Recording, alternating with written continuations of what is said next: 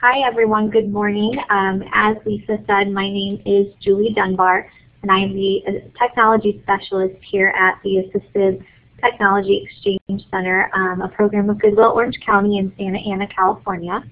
My email address is on this slide, and then I'll also provide it to you at the end as well, so that if you have questions following this training, you're welcome to email me or contact me. Just a little bit about myself before we get started. I graduated from Southern Illinois University, Edwardsville, with a bachelor's degree in speech, language, pathology, and audiology. And in between undergrad and grad school, I worked as a teacher's assistant at the Illinois Center for Autism. That's where I had my initial exposure to AAC and AT, and became so interested in it that I started to research graduate schools in the country that would actually allow me to emphasize in AAC and AT. I found Purdue University in Indiana and earned my master's degree from there in special education, and actually during my time there did a 2-year practicum providing AAC and AT services to children grades pre-K through 12th grade. From there I taught special education in the Chicago suburbs before becoming a regional consultant for an AAC device vendor. And I actually worked as a regional consultant for 4.5 years prior to starting the position of technology specialist for ATEC. So that's just a little bit about me. If we can go ahead and go to the next slide. This is just our agenda. We're going to talk about utilizing core vocabulary in AAC systems. Now, as we talk today, I'm really talking about any AAC system that's out there, low-tech, mid-tech to high-tech. When I was still teaching, I had 9 kids in my classroom, and every kiddo just about had a different AAC system. But we utilized core vocabulary in all of them. And I taught kiddos who were classified as moderate to severe. So I had some kiddos who were pretty challenging and whose maybe goals were set pretty low. And we focused on core vocabulary in my classroom. So it's really kind of been what I've done over the span of my career so far. So we're going to talk a little bit about language development, more specifically about core vocabulary, and then get into some everyday situations and how you can make core vocabulary work in those situations. We'll talk about young kids preschool age and then go all the way up through adulthood, just so you can kind of see the broad range and the span and how core vocabulary can really be essential to your life. Then I'll also go over some resources, and we'll have time for questions too. It seems like it's a fairly small group today, so if you have questions as we go, please feel free to type them in the chat box, and we can pause and go ahead and go over the questions that you have. Okay, the next slide. Before we begin, we're going to set our expectations high. I'm one of those people that when I work with my clients, I presume competence. I don't assume incompetence. I really want to set realistic goals, yes, but my expectations are always high for the clients that I work with. This quote here, I feel like really expresses how I feel as well, and this is actually from someone who uses an AAC device. And it says, "I know many parents and educators who are so happy to have their child be able to just express their needs. I think people who do this are doing a great disservice to their child because there's so much more to life and communication than just expressing needs." And I very much agree. A lot of times we see devices that are set up with phrases for basic needs, such as "I'm hungry," "I need bathroom," etc. But communication is so much more than that we need to move beyond just teaching kids or adults how to express their basic needs, and that's all. Okay, next slide. So what does the research tell us about core vocabulary? Also following this presentation, if you're someone who really would like some of this research, I'm happy to send you articles, happy to send you some core vocabulary word lists. There's quite a few out there. So just send me an email or give me a call and let me know about that. 80% of the words we say on a daily basis comes from a list of about 200 words. 85 to 90% of the words we say comes from a list of 300 to 400 words. Kind of alarming when you think about it. That's really not a lot of words. But again, the bulk of the words that we say on a daily basis comes from this small bank. Again, 200 to 400 words are 85 to 90% of the words that we say. Taking a look at the words that I have listed down here at the bottom. And I don't know, Lisa, do we have a way that people can do a check mark or raise their hand to answer? Yeah. Okay. People can raise their hand, or they have a yes/no above their above the main room. So we'll do the yes/no, and I'm just going to ask everyone: has anyone said the name Dolly Parton in the last 24 hours?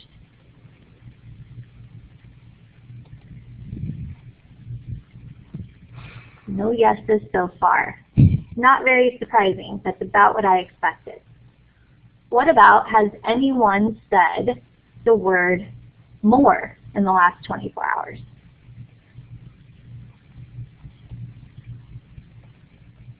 About what I expected there too. Has anyone said the word tornado in the last 24 hours?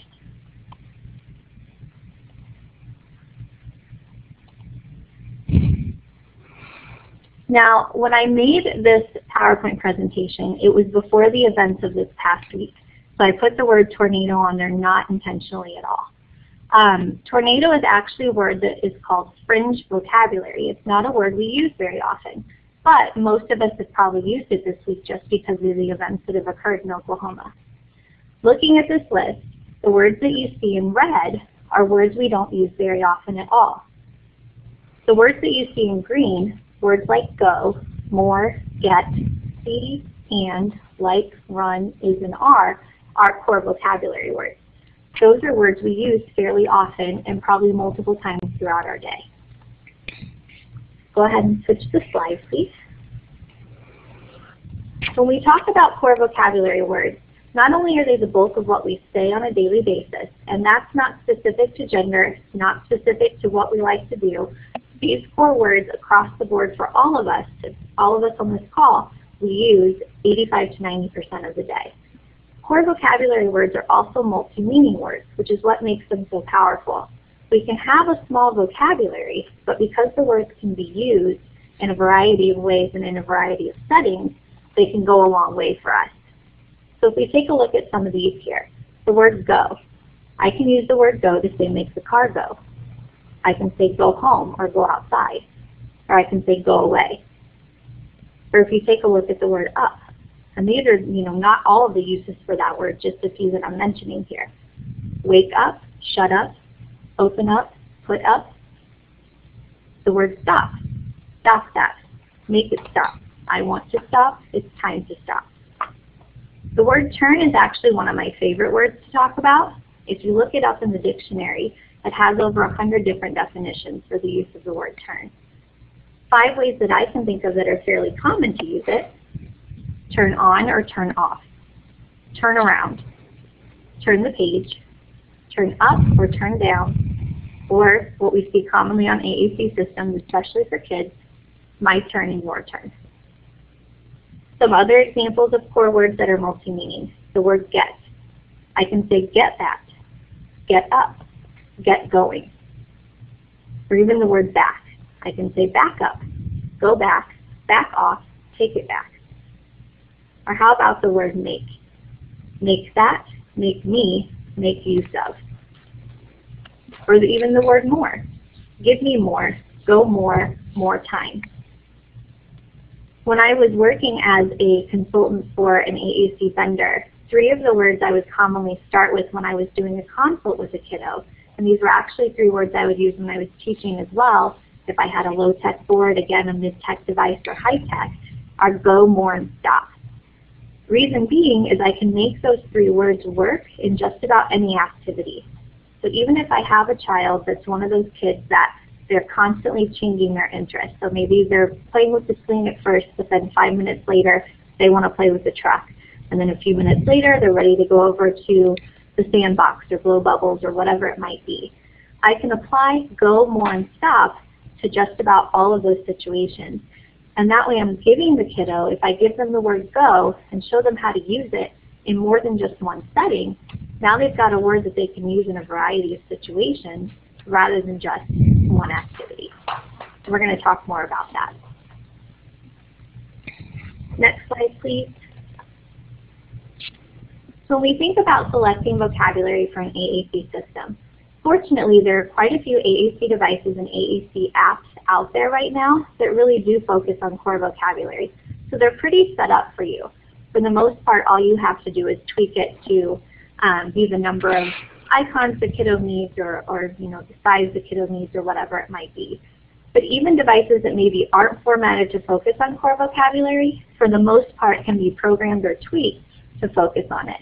So that's really a nice thing, is we can make core vocabulary work for just about any AAC system that's out there, maybe even any of them. But core vocabulary, again, it's a small number of words, but we use them frequently. And it doesn't vary across settings, gender, age, etc. Across the board, we all use these words the bulk of our day.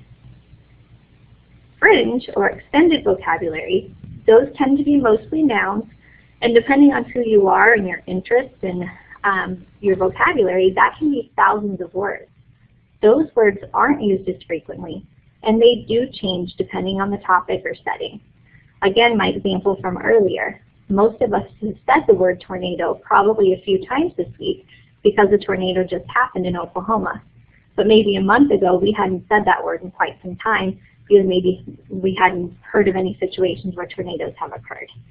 So again, fringe or extended vocabulary can be thousands of words depending on the person. They're not used as frequently, and they do change depending on your topic. It's impossible to accurately predict what someone wants to say, especially when you're talking about fringe or extended vocabulary. If you guys think about the last time you went to dinner with someone, after you ordered your food and maybe talked about to your friend or your spouse or whoever it might be about what you were ordering, you probably weren't really talking about the food much anymore. You were probably talking about lots of other things, maybe what happened at work that day, maybe what you were going to do over the weekend.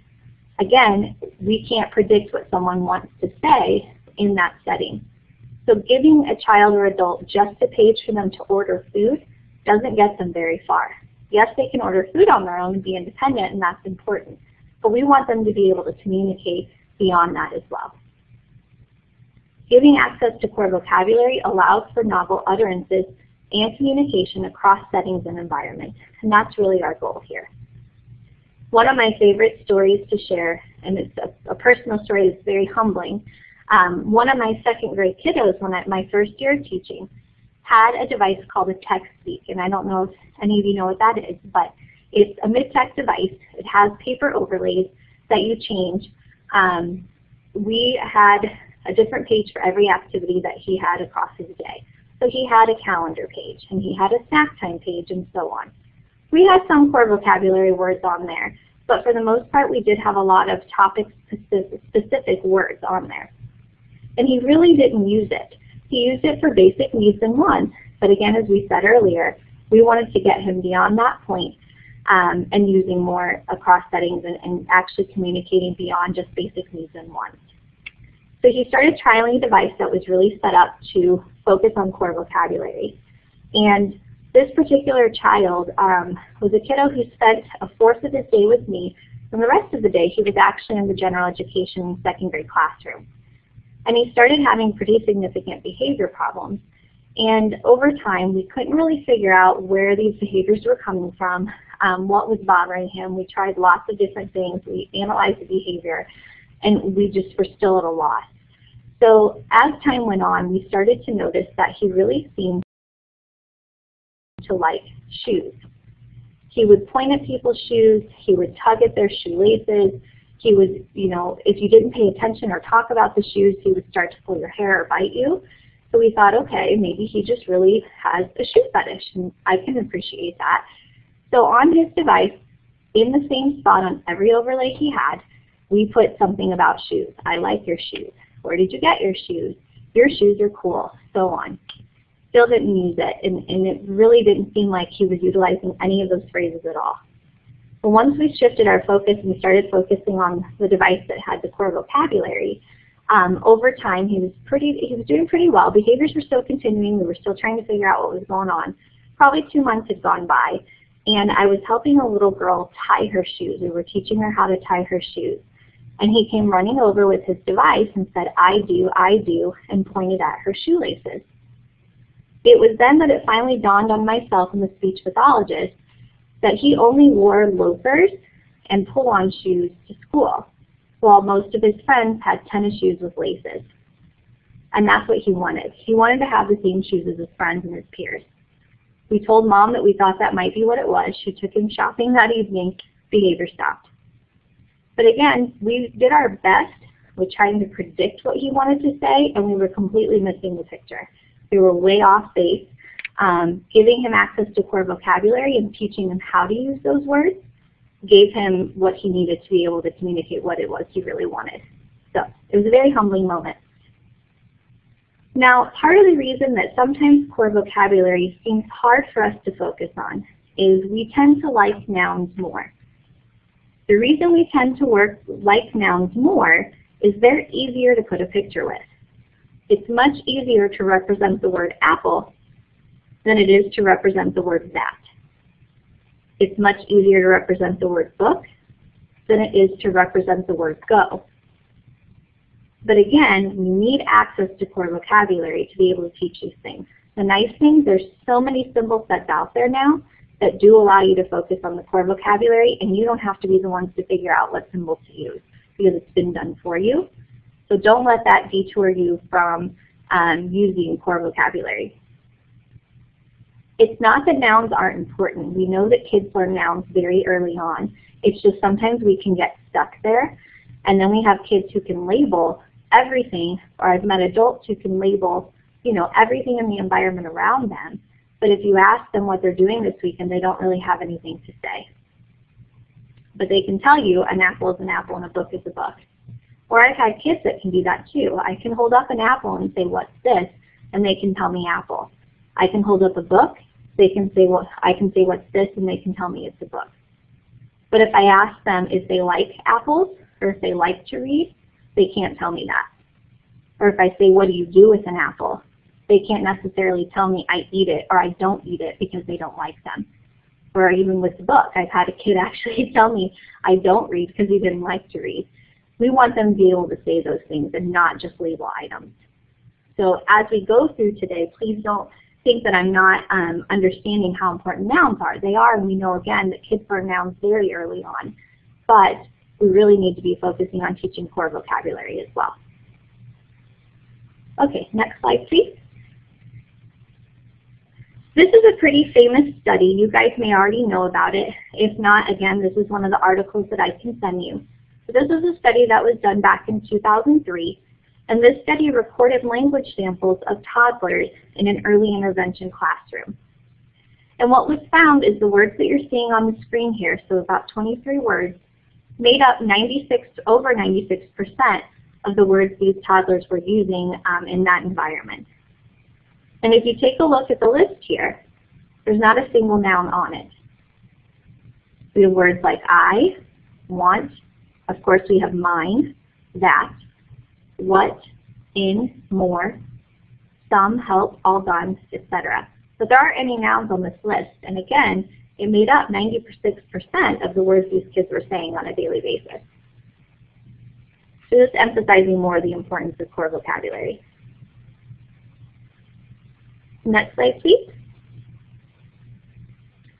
This is a statement from the ASHA website, and I just always like to include this.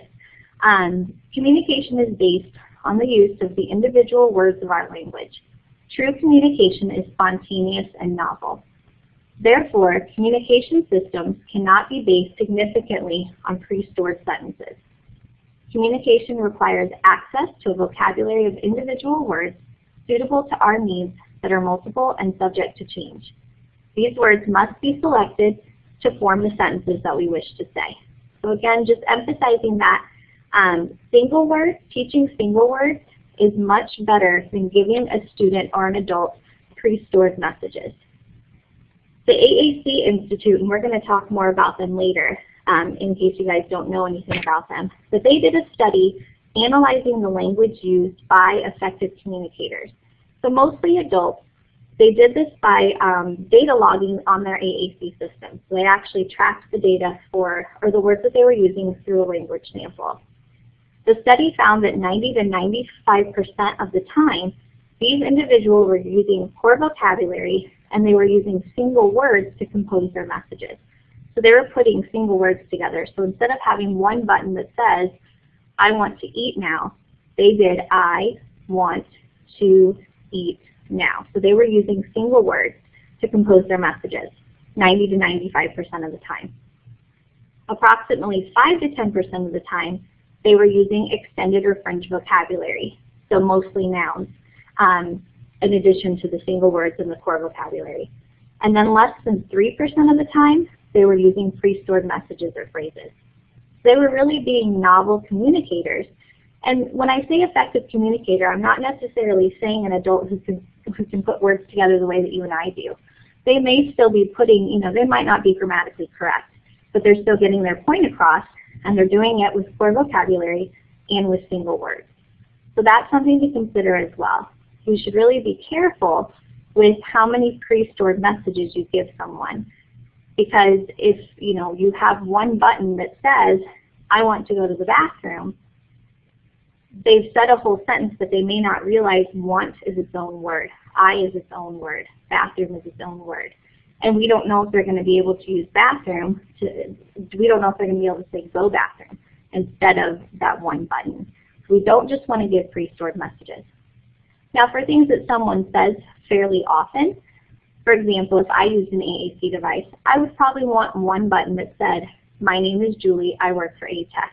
Things like that are okay. Some pre-stored messages are fine, but we do really want to focus on single words so that these individuals can use single words, combine them with other single words to mean different things. And that's when we can give them a small vocabulary and they can still communicate in cross environments. Think about the way kids learn to talk. They don't come out saying full sentences. They start with one word, and then by about the time they have 50 words, then they start using two-word utterances, typically. So we really want to think about that when we're working with people. Even if I meet a child who is 9 years old and has never had an AAC system, we start with single words because we want to start where they're at and have that system grow with them. Next slide, please. This is just a little bit about typical language development and the number of words that kids typically have given how old they are. So by about 18 months, they may have somewhere between 5 and 20 words. And obviously we know every child is different in terms of development. So this is really just an average. By about 2 years old, they've got 150 to 300 words. And then by about 3 years old, it grows pretty dramatically. They've got about 1,000 words. I've had times when I was teaching and as a consultant for a device vendor, when the teacher or someone will tell me, he's 9, but his vocabulary is really at that level of a 3-year-old. And I think, great, he's got about 1,000 words. That's fantastic. We can work with that. So, just keep that in mind. This is typical language development here. When we talk about talking to learn versus learning to talk, a lot of times kids using AAC are sent to school, or maybe they don't even have an AAC system, and they're thrown into the world of academics right away. A typically developing child has acquired the majority of core vocabulary words he or she will need by about the first grade level. However, children using AAC, again, are often sent on to school, preschool, kindergarten, etc., with a very limited vocabulary or with pre-stored messages. And as we know, by the time a typically developing child is 3, he or she already has a vocabulary of close to 1,000 words. So children entering school need to be able to talk first before they can learn, rather than the other way around. We can't send them to school expecting them to start learning the academic material and then learn to talk. If they don't have that foundation of language before academics are started, we may not have a lot of academic success for these kids. Language precedes academics. So if we focus on the language development, the academics will follow. Next slide, please. Oh, I'm sorry, Lisa. It should actually be the first 100 words document, if we can have that. And this is something that you may have already received, and if not, we'll definitely get it to you. But this is a language sample compiled from various resources, and it's the first 100 words of a typically developing child. give us 1 second and we'll get it up for you.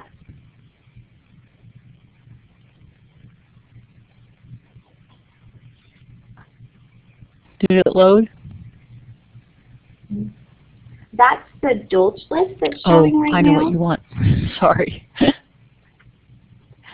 No, that's okay. I had these linked through my PowerPoint documents, and Lisa was kind enough to format it so it would work here. So these are common first 100 words, and you can see we've got some social function words such as more, please, thank you, hello, bye-bye. We have some location words, so prepositions, in, on, up, out, here, there.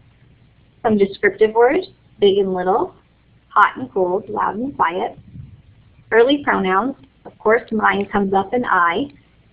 Me, you, it. Common action words, so quite a few verbs here as well. And when you think about, again, people using AAC, how often are these the words that we focus on putting on communication boards or on AAC systems? But these are really the words that we should be teaching because they go a long way. Okay, next slide. So communicative functions. Now this is another thing I've seen a lot throughout my career. Kids who can request like crazy. They can tell me I want, I want, I want, I want. But they can't tell me I don't want. They can't tell me I like. They can't say I don't like. And there's so much more to communication than just requesting objects. Some other functions of communication can be naming. Again, we know that kids start labeling items and naming people pretty early on. Commenting. So telling me they like things, saying things such as that's awesome. Requesting objects, requesting information. How often do we forget that kids or adults using AAC have questions about things, but no one's ever taught them how to ask questions. So they need to be able to say, what's that? Why? Not that we really want to teach them that because they'll ask us that all the time, but again, it's something they should be able to do. 2-year-olds are constantly saying, why? Why? What's that? We want to give that same right to people using AAC. Responding to questions. We want them to be able to respond back to us when we ask them something. Protesting or rejecting. Again, that's something they should be able to do. I don't want that. Stop it. No. And greetings. And if we look at, this is a pragmatics chart. There's actually quite a few of these language development charts focusing on people with AAC that are used and that are put together on the AAC Language Lab. And I'm going to talk about that more when we get to resources. But these slides are really nice because it takes stages of language development, breaks it down by each stage, and kind of tells you what should be happening within that stage. And if we go to the next slide, this is just going to be a little bit more of a blown up portion of the left side of that chart. You take a look at stage 1, right on the left side here, and you look at the communicative intent. The things I just named, the functions of naming, commenting, requesting objects, requesting info, responding, protesting, etc., all come up very early on in language development. And again, I meet so many people who have had their AAC systems for years that aren't doing half of these things. They can request basic needs and wants, they can name, and that's about it. We want them to be able to do more than that. I want kids and adults using AAC to be able to do all of these things and want them to be able to do it as early on as they can. So when I'm implementing a device, I don't just focus on requesting. A lot of times we start there because it's easiest, and I can certainly appreciate that. But let's move past that point and move past it quickly. I've sabotaged the environment several times with kids who can tell me I want M&Ms with trying to give them broccoli or something they don't like, and they get pretty upset and frustrated, but they learn I don't want pretty quickly. Or I've done where you have those kids who aren't using pronouns yet, and they just say want cookie, and I'll eat it, and they learn pretty quick how to say I want the cookie versus just want cookie. So there's lots of things we can do with sabotaging the environment to teach some of these things. I should have mentioned at the beginning of this too, we're really only covering the very basics today. I used to teach an implementation class such as this that ranged anywhere, depending on what the group wanted, 3 to 6 hours. So we're barely scratching the surface. So again, if you want more information or need more resources or materials, please let me know and I'm happy to send you anything that I have. These charts are very valuable. I, again, will send these to you guys or get to Lisa to send to you guys because there's a few available. There's one that focuses on pragmatics. There's one that focuses on sentence type. There's quite a few that I'll send you. They're really nice resources to have. Okay, next slide, please. So let me pause there before we go into the next part of this. Are there any questions so far?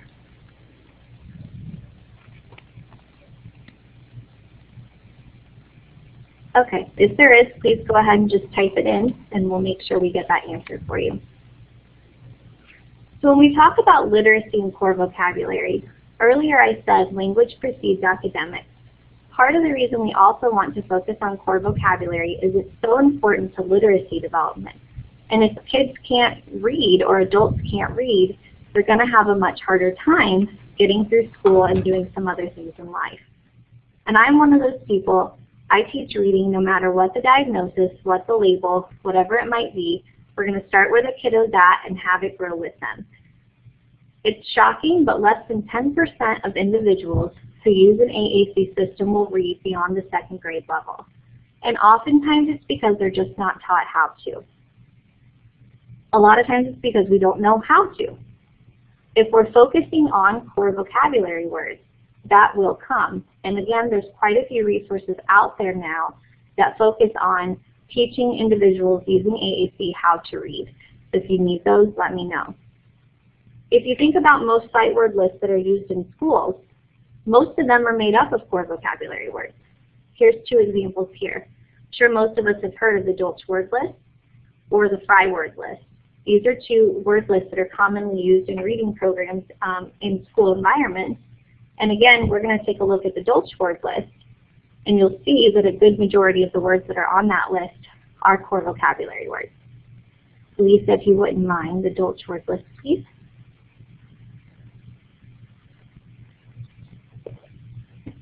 I know it's a little bit tough to see. I'll just read a few of the things that are on here. But words like away, big, come, down, hour, want, read, myself. You know, and then there's some nouns on the list too, because again, we know kids learn nouns early on. This list that's showing here is the full Dolch word list, so it breaks it down by the various lists. It's about 220 words, all core vocabulary words, and then 95 nouns. This I just got. You can do a basic internet search for Dolch word list. It's a free resource that's out there. Okay, next slide, please.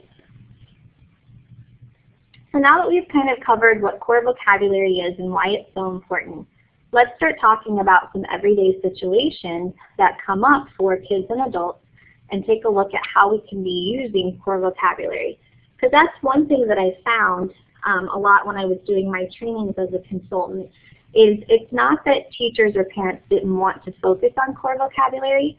They just had a hard time shifting their focus from nouns because they had never really had that explained to them before. Once it's explained, people usually get it because they'll take a look at their own words that they're saying.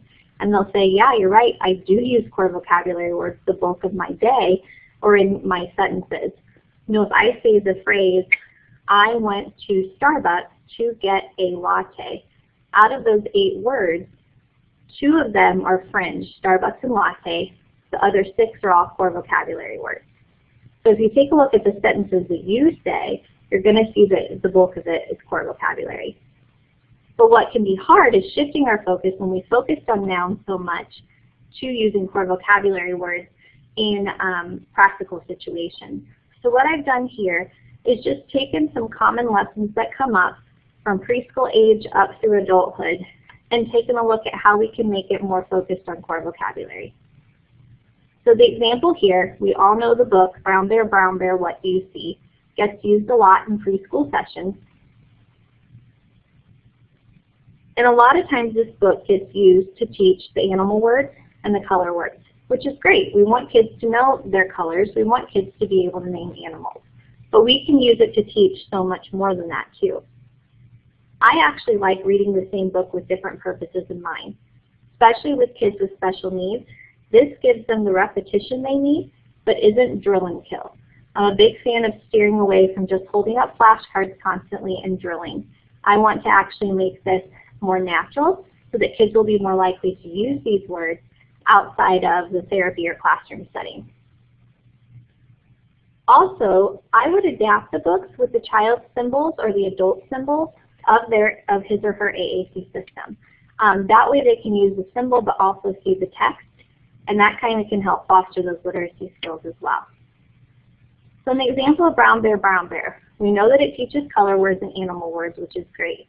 But we can also use it to say, I see a, and have the kiddo answer that. I, see, and a are all core vocabulary words. Or maybe they can ask us, what do you see? Or they can ask friends in the classroom or friends at their day program, what do you see? Or if you make your questions more open-ended, a lot of times that's all it takes. If you make the question more open-ended when you're planning an activity or something you're trying to teach, you have to answer with core words. You just have to. There's no way to answer an open-ended question without utilizing core vocabulary. So instead of me saying, pointing at the picture of the bear and saying to the child, what is this? And they say bear, if I say, tell me something about the bear. He is big, he is brown. I don't like, maybe the kiddo's scared of the bear. Now obviously these vocabulary words have to be taught ahead of time. We can't just expect the child or adult to start using core words if they've never been exposed to them before. So as we're going through these lessons, we're assuming you're teaching some of those things. And again, have the child ask you or other children in the environment, what do you see outside of the context of that book? You know, maybe you can be doing a different activity and they can be the ones to ask, what do you see? Or again, switch it and the kiddo can be the one to answer that question for carryover activities. Next slide. This is a weather lesson, and this usually comes up in schools, I believe in kindergarten or first grade. And these are some of the definitions kids are expected to know at that level. They're expected to know the definition for the word evaporate, atmosphere, precipitation, hurricane, condensation, and blizzard. We have a question here. And I think that's a question to the group. Yeah.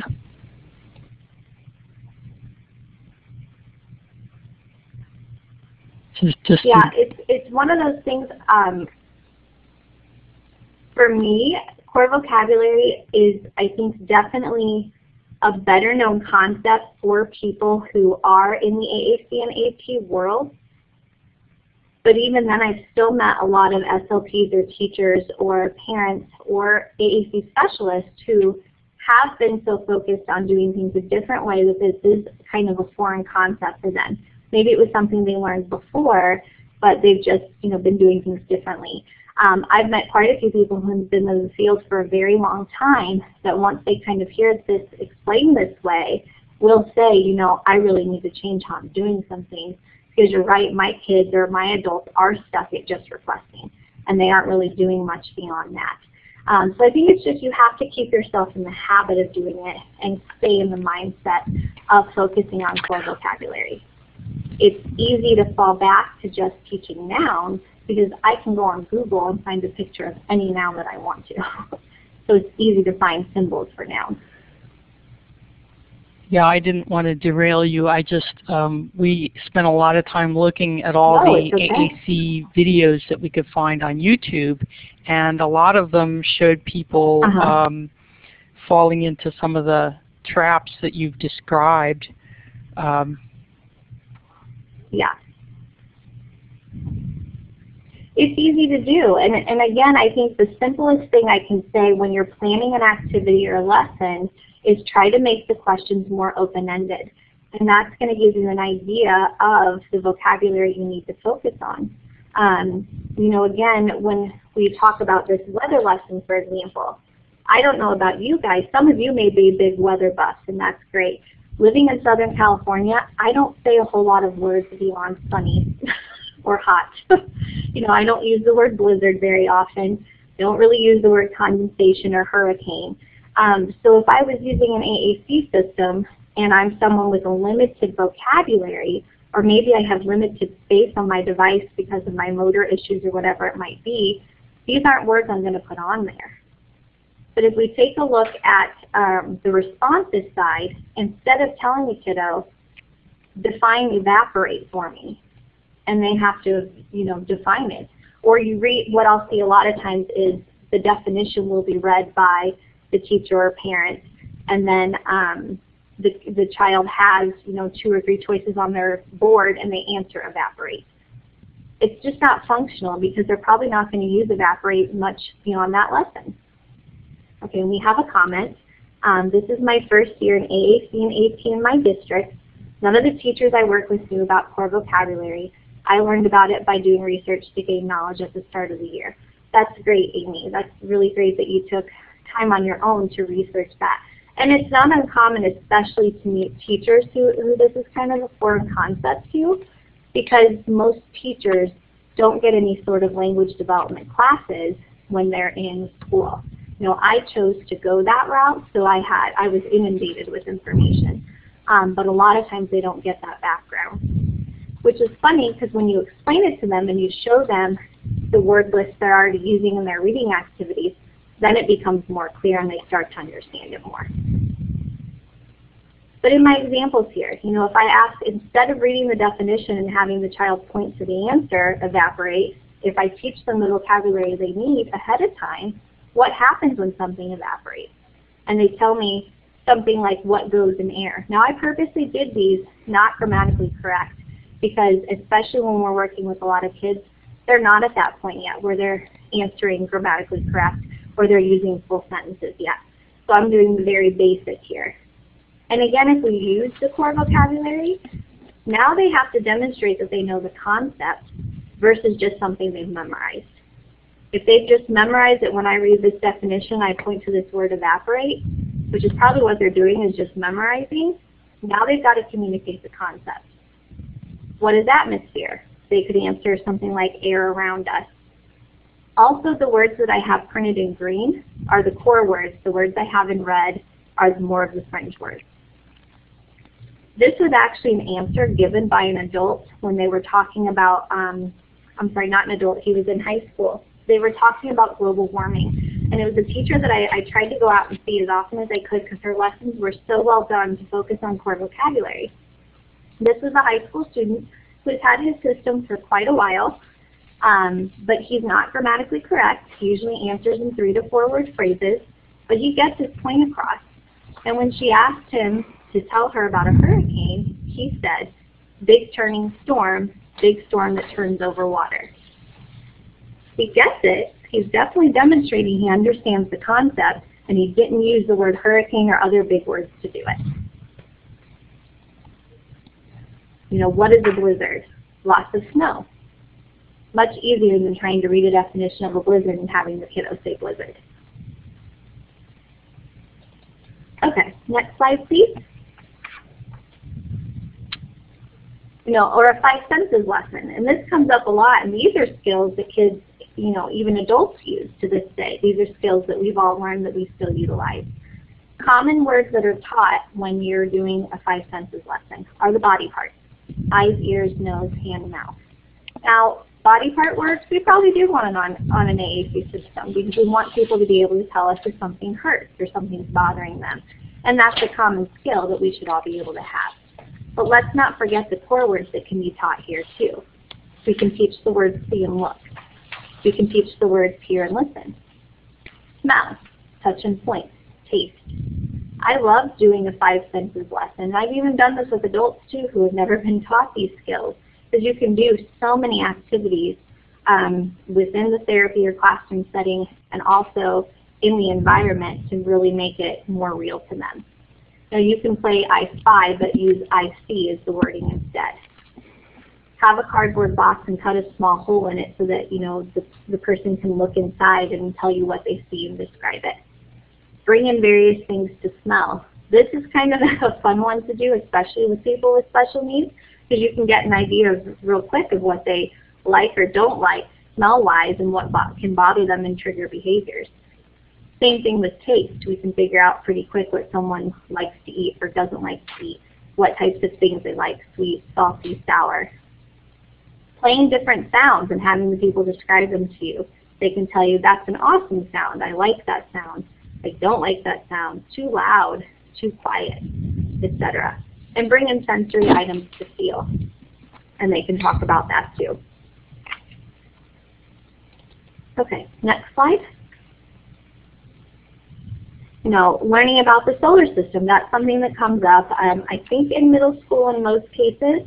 I'll be very honest, I don't know a whole lot about the solar system. Outside of what I was taught whenever I was taught it, I haven't used these words very often. So again, for me, it wouldn't make a lot of sense to have the planet names on my system, Mercury, Venus, Earth, etc. I'm probably not going to use those words very often. Instead, if you said, tell me something about Jupiter, I could answer, it's very hot there. It's the biggest one. It has a red spot. And now I'm using words that are pretty common to use. Tell me something about Mercury. Close to the sun, it's the smallest one. What is the sun? It's a big hot star. How does an eclipse happen? Moon goes in front of the sun. And now I'm demonstrating concepts about those planets rather than just labeling. If I point to a chart on the wall and say, what planet is this? And the person's memorized it's Mercury, it doesn't tell me if they know anything about it or if they've learned anything about the material that's been taught. Again, open-ended questions or something like, tell me something about, elicits the core vocabulary response. You could also use this as a superlatives activity. You could use it to utilize the words big, bigger, and biggest, or small, smaller, and smallest. You could use that for a lot of different things. Okay, next slide, please. What about high school? A lot of high school kids have to take anatomy and physiology. And I've had high school kids using AAC devices, that's one of the classes they go to because it fits in the schedule or whatever it might be. Again, if we ask open-ended questions, instead of reading a definition of the brain or something about the brain and asking them which body part is that, and then labeling it brain, what does our brain do? Helps us feel and think. And that whole sentence is core vocabulary words. What do we need lungs to do? Give us air, help us breathe. Tell me something about proteins.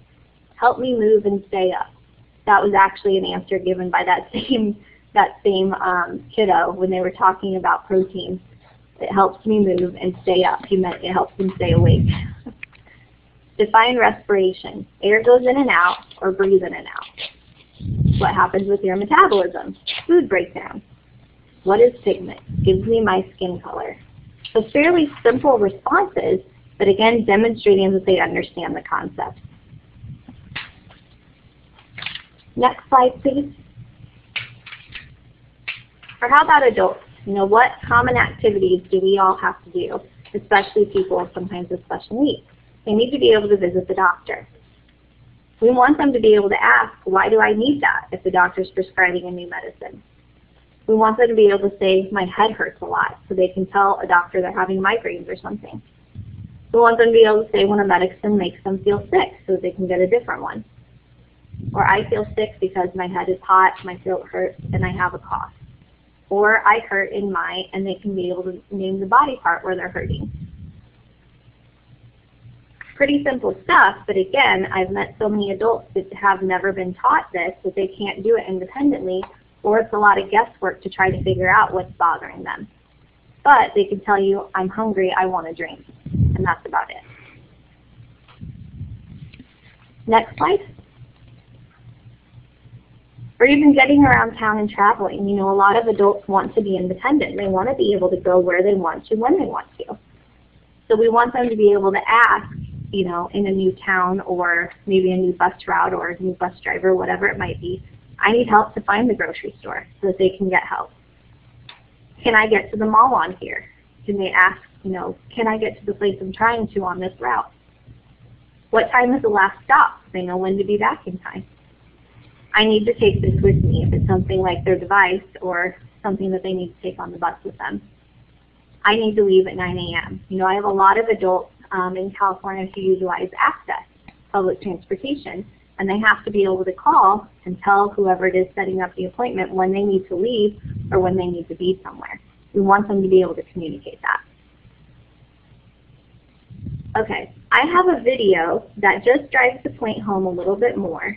But before we show that video, does anyone have any other questions or thoughts they'd like to share?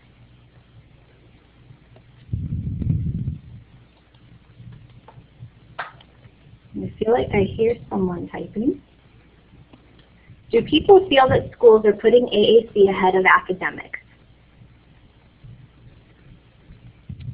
I'm asking that because my experience in the school districts is a little out of date right now, but I've seen kids where they were devoting equal effort or perhaps more effort to teaching academics as opposed to teaching communication, and the child graduated from high school probably knowing some academics but not being able to communicate.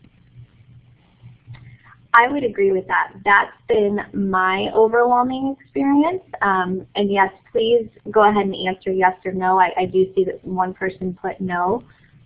Please answer what your experience has been. But that's been my experience, is that academics get put ahead. And again, oftentimes I think it's because people just don't realize if they're teaching the core vocabulary and teaching communication, the academics will follow. You know, again, language precedes academics. If kids don't come in having that foundation of language and how to say things, they're not talking to learn, and then it becomes a learning to talk type situation, and that can be a lot more tough. You know, that's when you get into the trap of, oh, we're teaching about the planet, so I'm going to program a page of all the planet words that this child needs.